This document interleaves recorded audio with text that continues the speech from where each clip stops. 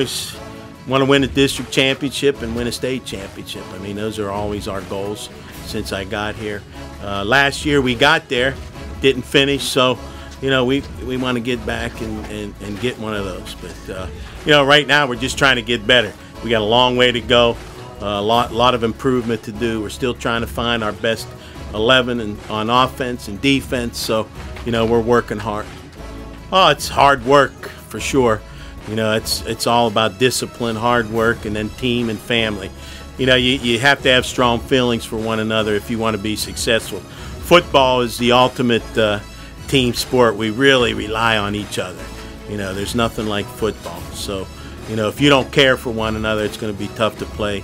You know, when you're hurt, when you're tired, give your best. You know, we got a bunch of them. You know, we don't have the star power like we had last year, but we have a bunch of good players. You know, I'm hoping Justin Ray, Jason's his brother, went to Central Florida.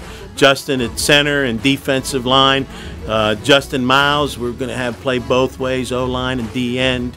I'm hoping, you know, Dylan Rupert, our running back, taking over for Matt Days, has a breakout year.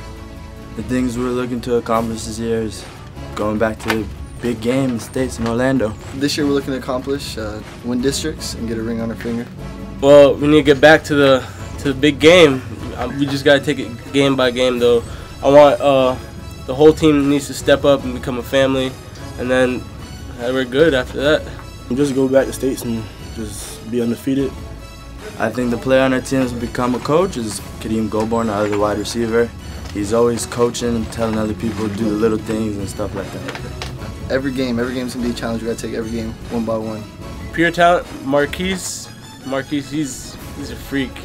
He can play any position you put him at. He's fast. He can hit. As you can see, he's a leader on our team. Funniest person to me is Deion Holman again. Just everything comes out of his mouth is funny to me. I'd have to say Keon.